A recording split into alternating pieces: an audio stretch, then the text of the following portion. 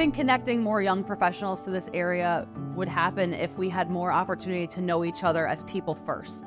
I think the region has a lot to offer, and it's just continuing to grow, continuing to support the residents that live here, and keeping the great place that it is.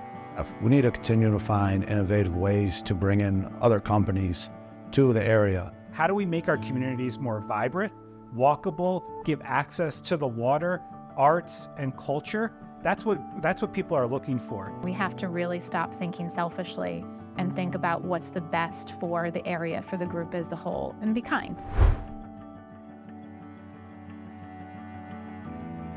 So manufacturing was the hub and the core of what the three cities were 100 years ago, and trying to bring back some of what was lost over the last 100 years would be a huge accomplishment and a great prosperous future for the Capital District.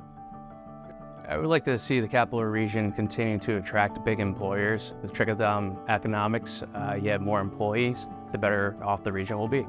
Creating somewhat of a hub for where other different businesses from different races, different backgrounds can kind of come together and kind of work together to show people that there's so much more that the Capital Region has to offer. Make the Albany area a more business-friendly environment, and for younger professionals to be attracted to this area.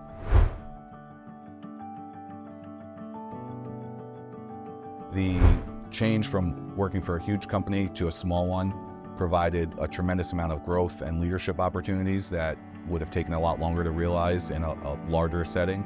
Labella Associates offers a Propel program where it really is about building the future leaders in the company.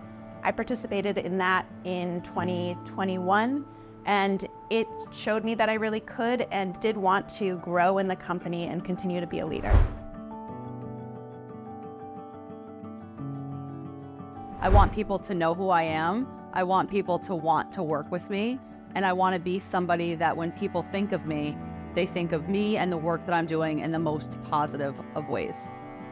That's what makes me love what I do, is this innovation that we have in this industry, especially with everything going electric nowadays. It's only going to get more and more innovative, more and more technology driven. I don't even think about work when I think about that. I just think about trying to find my own balance and my own happiness. We can have everything. It doesn't mean you just have to be a mom or just have to be a professional, but you have to have respect for yourself to do it and know your boundaries, and that's hard.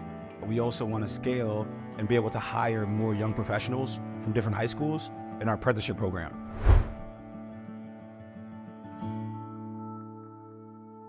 Just be you, because the people that love you and respect you, they're going to be there no matter what. Don't fear making mistakes. The mistakes are part of the process, and a lot of times the lessons learned in those mistakes ultimately help drive future successes. Is to continue to be curious, ask questions, be okay with not knowing the answer and saying so. If I had come out of my shell sooner, it would have helped me in my career. To work a little bit harder, push myself a little bit further past my limits. Slow down. Enjoy each moment. Just take time to breathe and relax. Make your dreams a reality, even if no one understands it or sees the vision. From each of those, I've grown from all of the mistakes, and I think the advice I would give myself is to not be so hard on myself.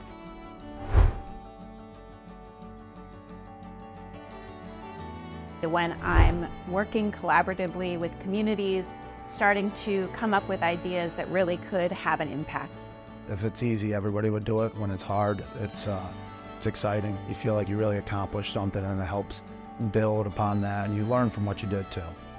There's nothing like having a team win, and that's always something that energizes me.